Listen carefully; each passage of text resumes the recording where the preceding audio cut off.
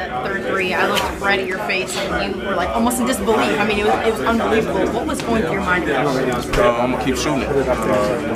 Once I shot the first one, the coach was like, "Go back to him." I shot the second one.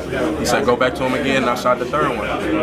He kept trying to feed me the ball. It's been a tough season. Now that you've had a stretch like that, really, did it feel like I've been waiting for this kind of moment? I probably had like a little semi version of that against Tennessee, but yeah, it felt good to get back out there and do what I could do. You guys, 11-game winning streak. Constant theme's been the bench. Talk about that again tonight.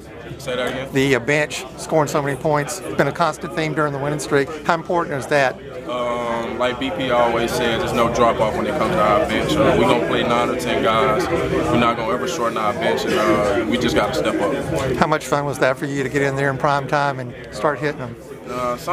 For some reason, I always show up in big moments now. So, I like it and I love it, and I just like to do what I gotta do. Danjel, nobody has ever in NCAA tournament history has beaten Kansas and North Carolina back to back. I mean, to know that you are on a team that did that, how incredible is that? It's my top one. It's top one now. So, it's a top one team. And to me, in my books now, it's top one.